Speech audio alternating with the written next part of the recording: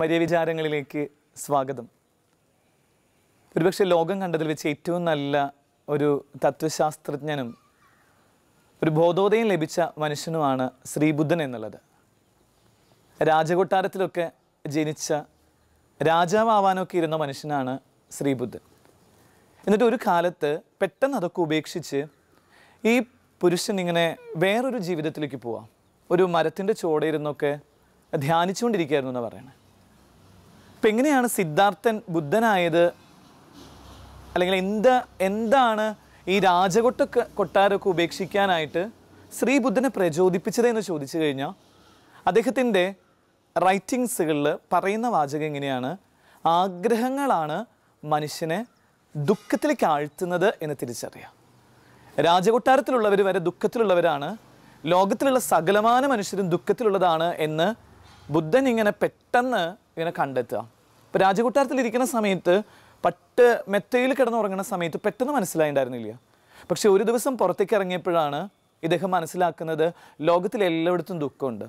അപ്പോൾ ഈ ദുഃഖത്തിൻ്റെ പ്രധാനപ്പെട്ട കാരണമായിട്ട് ഇദ്ദേഹം മനസ്സിലാക്കുന്നത് ആഗ്രഹങ്ങളാണ് ഒരുവനെ ഈ ഒരു മേഖലയിലേക്ക് കൊണ്ടുപോകുന്ന ദുഃഖത്തിന് കാരണം എന്ന് അദ്ദേഹം എഴുതി വയ്ക്കുക. എന്നിട്ട് അദ്ദേഹം പിന്നീട് പറയുന്ന അവൻ്റെ ശിഷ്യന്മാരോടൊക്കെ പറഞ്ഞുകൊണ്ടിരിക്കുന്ന കാര്യങ്ങൾ ഇങ്ങനെയാണ്: എന്ന് ആഗ്രഹങ്ങൾ മാറ്റിവെക്കുന്നോ അന്ന് ഒരുവൻ യഥാർത്ഥ മനുഷ്യനായി തീരുകയും സങ്കടങ്ങളില്ലാത്തവനായി തീരുകയും ചെയ്യുന്നുള്ളതാണ്. ഇപ്പോൾ ഈ സഹയാത്രിക എന്ന് പറയുന്ന പ്രോഗ്രാമിലൂടെ കടന്നു പോകുമ്പോൾ എന്തിനാ ബുദ്ധനെ ഓർത്തെ എന്ന് ചോദിച്ചാൽ, ആഗ്രഹങ്ങളില്ലാതെ ജീവിച്ച ഒരേ ഒരു സ്ത്രീയാണ് യഹൂദ പാരമ്പര്യങ്ങളുണ്ടായിരുന്നതെന്ന് പറയണേ. അതുകൊണ്ടാണ് പരിശുദ്ധ അമ്മയെ ലോകം തിരഞ്ഞെടുക്കുന്ന അമ്മയാക്കിയിട്ട് മാറ്റിയത്. യേശുക്രിസ്തുവിൻ്റെ അമ്മയായി മാറാനുള്ള യോഗ്യത എന്താണെന്ന് ചോദിച്ചു കഴിഞ്ഞാൽ, മാതാവിൻ്റെ ജീവിതത്തിൽ ആഗ്രഹങ്ങൾ ഉണ്ടായിരുന്നില്ല എന്നാണ് പറയുന്നത്. ഒന്നും സ്വന്തമാക്കാനുള്ള ആഗ്രഹം ഉണ്ടായിരുന്നില്ല എന്നാണ് പറയുന്നത്.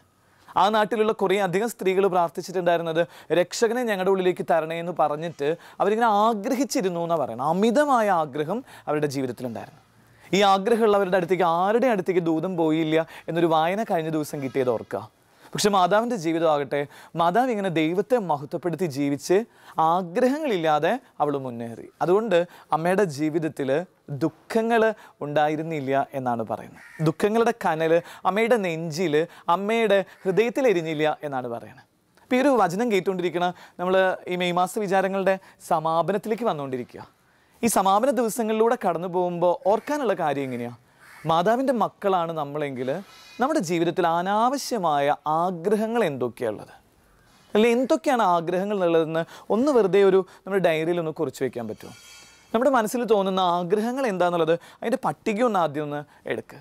എന്നിട്ട് അത് പോയിട്ട് മാതാവിൻ്റെ മുമ്പിലിരുന്ന് ഒന്ന് ആലോചിച്ച്, ഈ ആഗ്രഹങ്ങളൊക്കെ ശരിക്കും എൻ്റെ മാതാവിന് ഇഷ്ടമുള്ള ആഗ്രഹങ്ങളാണ്? മാതാവിനോട് ചേർന്ന് ചിന്തിച്ചു കഴിഞ്ഞാൽ ചില ആഗ്രഹങ്ങളൊക്കെ ചോർന്നു പോകുമെന്നുള്ളത് ആലോചിച്ച് നോക്കുക.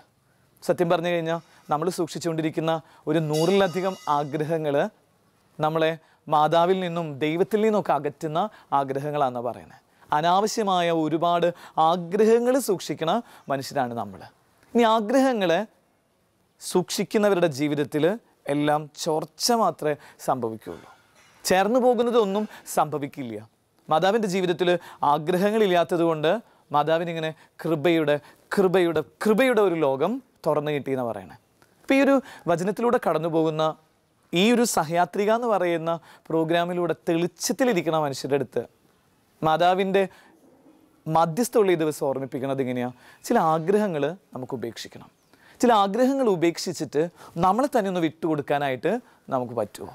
മാതാവിൻ്റെ ക്വാളിറ്റി എങ്ങനെയാണ്? മാതാവിന് വേണമെങ്കിൽ ആഗ്രഹിക്കായിരുന്നു എൻ്റെ മോൻ എൻ്റെ കൂടെ ഉണ്ടാവണം എന്നുള്ളതാണ് ഏതൊരു സ്ത്രീയുടെയും ആഗ്രഹം. ഇപ്പോൾ കേട്ടുകൊണ്ടിരിക്കുന്നത് ഒരു അമ്മയാണെങ്കിൽ അമ്മയുടെ ആഗ്രഹം എന്താ? അമ്മയുടെ മോൻ എപ്പോഴും അടുത്തുണ്ടാവണം എന്നുള്ളതാണ്. ഞാനൊക്കെ വീട്ടിൽ പോകുമ്പോൾ അമ്മ ഇങ്ങനെ കെട്ടിപ്പിടിച്ച് ചേർത്ത് പിടിച്ച് പറയേണ്ട, എൻ്റെ മോനെ നീ എൻ്റെ കൂടെ ഇരിക്കാൻ ആഗ്രഹിക്കുന്നുണ്ട്.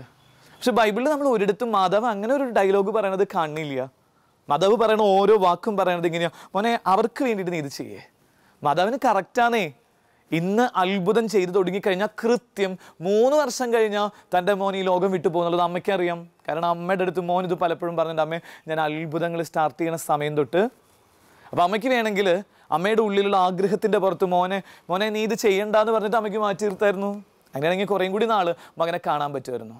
പക്ഷെ അമ്മ ആഗ്രഹം സൂക്ഷിച്ചില്ല. ആഗ്രഹം സൂക്ഷിക്കാതെ എന്ന് പറഞ്ഞു ഇട്ട് കൊടുക്കുക. ഏതമ്മയുടെ ആഗ്രഹം മോൻ കൂടിയിരിക്കണമെന്ന്? ഈ അമ്മയ്ക്ക് മാത്രം അതുണ്ടായിരുന്നില്ല. ഇപ്പം ഏതൊരു പ്രണയത്തിലായിരിക്കുന്ന വ്യക്തിയുടെ ആഗ്രഹം എന്താ? തനിക്ക് ഇഷ്ടമുള്ള തൻ്റെ കാമുകി തൻ്റെ അടുത്തിരിക്കണം എന്നല്ലേ? ഈ ആഗ്രഹമൊന്നും നല്ലതല്ലെന്ന് പറഞ്ഞിട്ടാണ് തിരുവചനമൊക്കെ നമ്മളോട് പറഞ്ഞുകൊണ്ടിരിക്കുന്നത്. ഒന്നും ആഗ്രഹിക്കാതിരിക്കുക, കിട്ടുന്നതെല്ലാം അത് ദൈവത്തിൻ്റെ കരുണയാണെന്ന് ചിന്തിച്ചു കൊടുക്കുക. അങ്ങനെ ആഗ്രഹിക്കാതിരിക്കുന്ന സമയത്താണ് ദൈവം ഇങ്ങനെ ഇടപെടുന്നത്. ബൈബിളിലൊരു കഥാപാത്രത്തെയും കൂടി ഓർത്ത് പെട്ടെന്ന് നിർത്താം. അത് ദൈവത്തെ അന്വേഷിച്ച് നടക്കുന്ന ഒരു മനുഷ്യനാണ്. ദൈവത്തെ അന്വേഷിക്കണോ, മലയുടെ മുകളിൽ നോക്കണോ, കാണില്ല. മഴ പെയ്യുമ്പോൾ നോക്കണോ, കാണില്ല. ഇടിവെട്ടുമ്പോൾ നോക്കണോ, ആഗ്രഹിച്ച് കാത്തിരിക്കുന്ന സമയത്ത് ഒന്നും ദൈവത്തെ കാണാൻ പറ്റണില്ല. അവസാനം ഒരാഗ്രഹവും ഇല്ലാതെ സ്വസ്ഥമായിട്ടിരിക്കുന്ന സമയത്ത് ദൈവം അവൻ്റെ ചാരെ വന്നു എന്ന് തിരുവചനം. കുട്ടികൾ പൂമ്പാറ്റയെ പിടിക്കാൻ പോണ പോലെയാണ്. പൂമ്പാറ്റയെ കാണുമ്പോൾ നമുക്ക് ഭയങ്കര സന്തോഷമാണ്. ഈ ചെറിയ ഭൂമിയൊക്കെ ഉള്ളത് നമ്മൾ പോയിട്ടുള്ള ഓർമ്മയൊക്കെ ഉണ്ട് നമുക്ക്. നമ്മളിങ്ങനെ പൂമ്പാറ്റയെ പിടിക്കാൻ ആഗ്രഹിച്ചിട്ട് പോയിട്ട് അതിൻ്റെ അപ്പോഴേക്കും അത് നമ്മളിൽ നിന്ന് മിസ്സാവും. പിന്നെ വീണ്ടും നമ്മളിങ്ങനെ പോയിക്കൊണ്ടിരിക്കും.